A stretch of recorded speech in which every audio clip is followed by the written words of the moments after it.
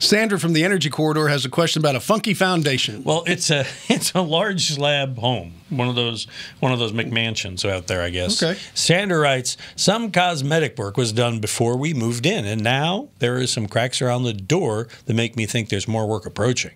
In the meantime, she says, we have 2 patio doors that are now so stuck.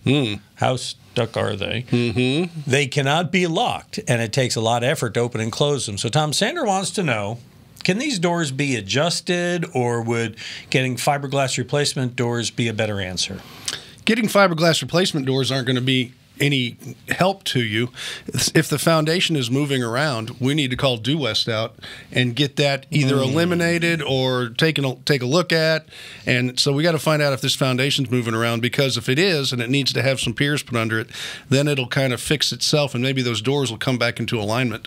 So before you just start fixing cracks and rehanging doors, which they could be rehung when the time comes, but we need to find out the seriousness of this. And if it's not a foundation problem, it's going to be a framing problem. So one of the two, and Due West will come out at no cost and give you an evaluation, but that would be the first thing to do. All right. You got a question? Send it our way. We'll answer it just like that. Just like these videos over here. Send it to the Ask Tom forum at HomeShowRadio.com to get in on the fun.